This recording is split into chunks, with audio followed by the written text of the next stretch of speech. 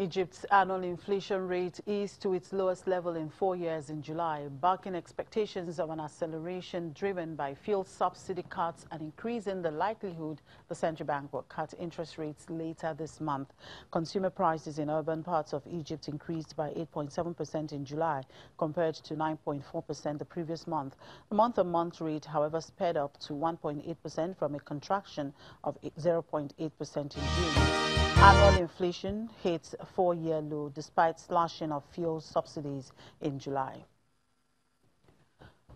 Well, it's good news for MTN Nigeria's Morgan Stanley Capital International has included the telecom giant in its Frontier Markets Index with effect from August 27.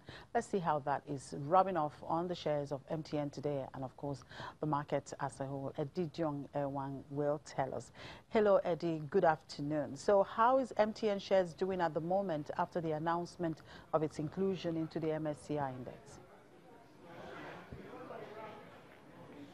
Hello, Jimmy. Good afternoon. Well, I must say that investors are really, reacting positively to that news, especially with the fact that, some years ago, MSCI considered removing Nigeria from the index, but, changed his mind. So with this, admission of MTN, it would really give the company some visibility on the international markets and give investors an opportunity to trade on it, also coupled with the fact that MTN is going to be paying dividends of ₦2.95. So investors are really, welcoming the news. Currently, MTN is up by 3.66% and trading at 133 naira.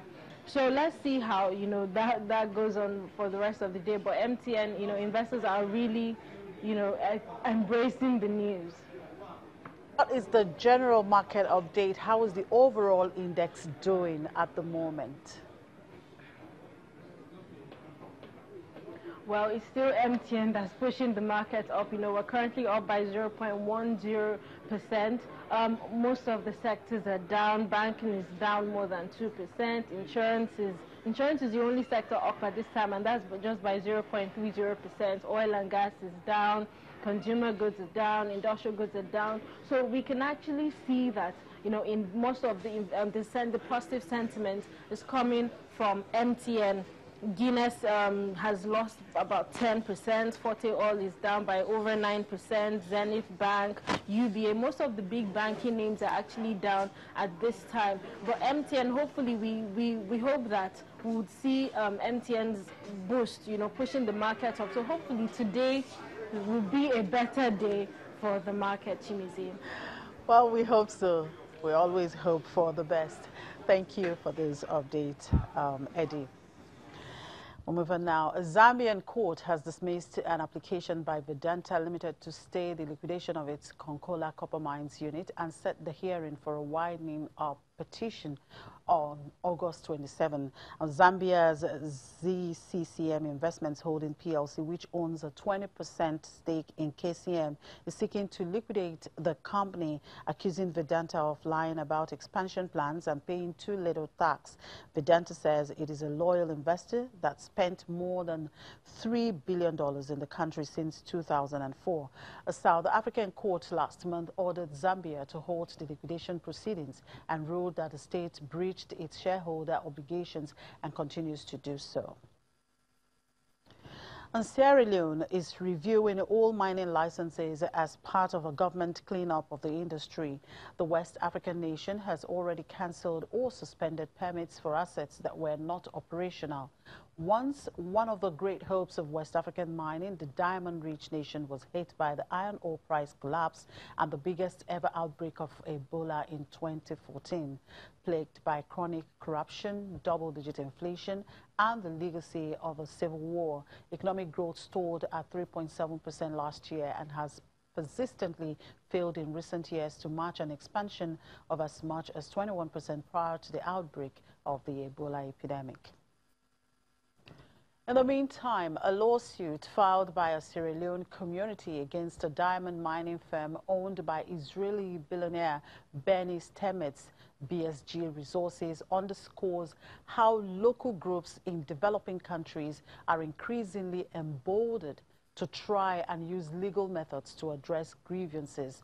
The lawsuit filed in March in the West African country's High Court claims $288 million in damages for degradation or destruction of land, destruction of homes and loss of livelihoods, and dumping of toxic mine waste, among other things. At the foot of a slag heap some 40 meters high, Adikali Bangura showed cracks in the walls of his home and holes in his aluminium roof. He says that the result of rocks loosened by years of blasting by Sierra Leone's largest diamond mine. Bangura is a traditional healer and community elder in Koidu, the largest city in the West African country's diamond-rich corner district. See how they are now. They are all damaged. This place is all damaged. Bangura's claim is part of those made by a group of Koidu residents in a lawsuit against diamond mining firm Octia Limited and related companies, highlighting how communities in developing countries are becoming increasingly emboldened to use courts to pursue grievances against mining firms. The group alleges Octia poisoned the water, destroyed houses, and failed to relocate hundreds of households away from the blasting.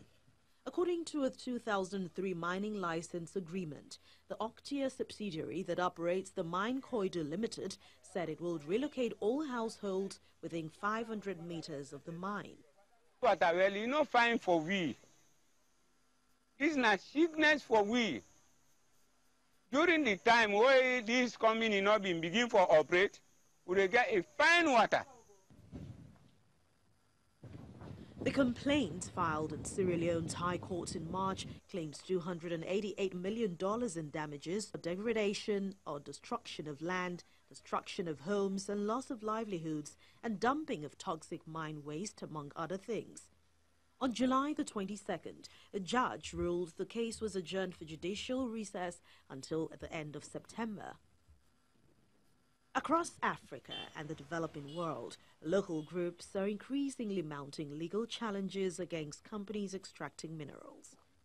The number of high-profile lawsuits against foreign natural resource firms filed by communities in developing countries nearly doubled over the last decade to 30, up from 16 filed between 1998 and 2008, according to data from Business and Human Rights Resource Centre, the UK-based organisation that tracks the human rights policy and performance of companies. And finally, oil futures jumped more than $1 a barrel today, recovering half of the nearly 5% losses in the previous session on expectations that lower prices may lead to production cuts. Brent crude had rebounded to $57.75 a barrel, up $1.52 from its last close, while U.S. West Texas Intermediate crude futures jumped $1.51 to $52.60 a barrel. Both contracts hit their lowest level since January on Wednesday after a surprise build in U.S. crude inventories added to worries that the China-U.S. trade war could further dampen demand growth this year. And that's it on the program. Thank you for watching. I'm Chimezi Obi Iwago.